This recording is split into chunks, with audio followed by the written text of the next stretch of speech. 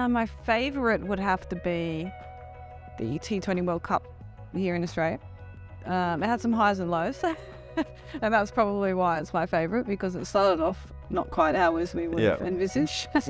And we were probably a couple overs away from being knocked out within 2 round games. And then we made a bit of a switch in our mindset, because we probably had gotten a little bit, I don't know if nervous is the right word, but we were being a bit timid and probably weren't playing as well as we could have on the big stage. It was the Home World Cup. There was, a bit of...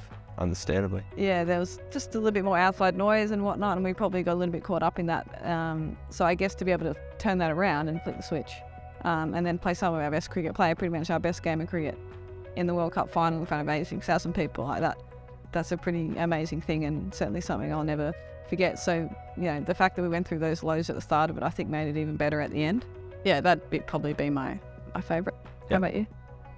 I'd say 2015 ODI World Cup, same, culminated in a MCG final. I wasn't even playing, but I was 21, 22, I was running the drinks for most of the tournament, but just the belief in the team really fostered a real confidence in the team that we were the best team, and I think that carried over into the way we played. We were fearless, we took on the big moments, we didn't take a step back.